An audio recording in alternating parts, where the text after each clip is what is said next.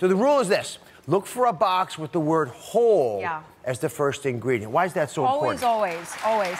Because when you see that word whole, it means that most of the cracker comes from a whole grain. And Dr. Oz, we love this because that means it has two things, fiber and nutrition. And here's the benefit. You stay fuller longer, so you're not grabbing stuff later. So you can stay balanced on whatever cracker you happen to be standing on.